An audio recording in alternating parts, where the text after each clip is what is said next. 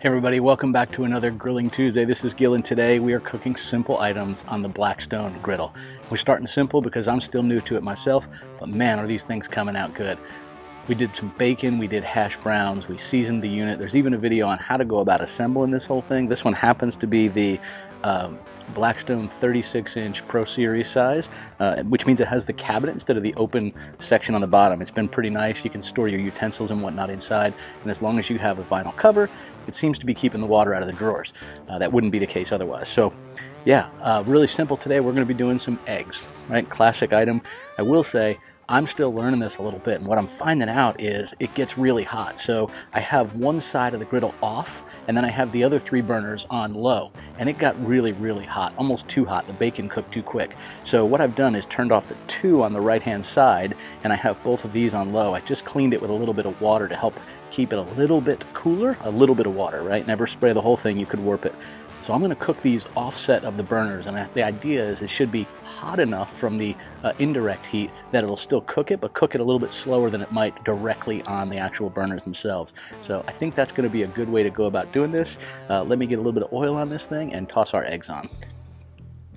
Now you can use butter or oil. I happen to be using oil this time. Normally I would use butter, but this is, for me, is just a way to kind of see how this whole thing works. So not a whole lot there, maybe a teaspoon, and I'm going to use a spatula and just sort of spread this out a little bit just to make sure we have sort of good coating on the grill.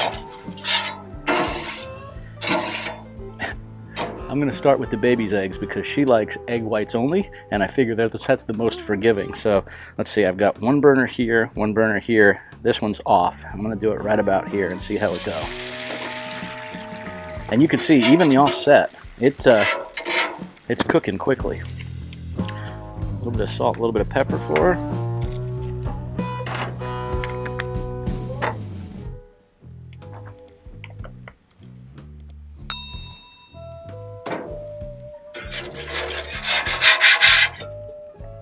Never used one of these. I'm going to see how well that does, just to see if it helps cook the top of it with this little dome. I think it will.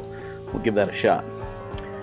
Definitely going to put a little bit more butter on it next time. Ideally, what I want to do is have there be enough loose oil or butter underneath that I can slide the spatula right under very easily.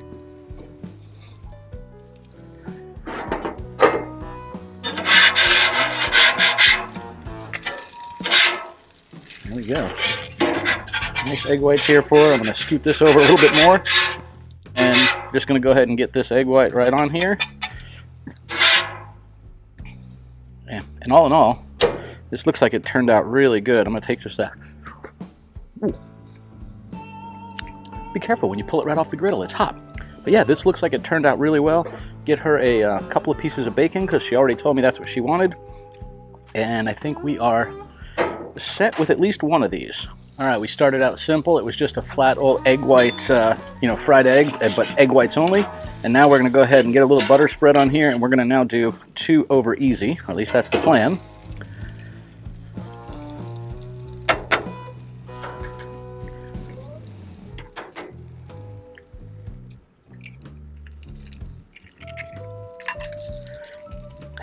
What's funny is, because the baby doesn't like egg yolks, I'm just going to drop an extra egg yolk in that one.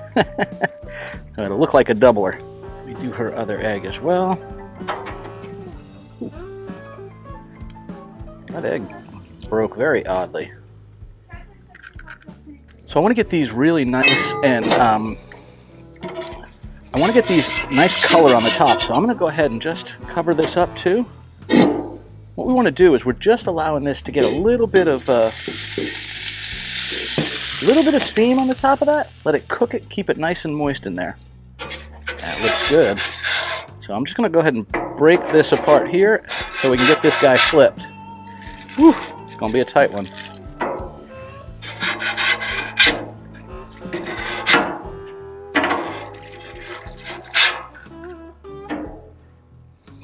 These are looking good. I think these are going to be for Deb.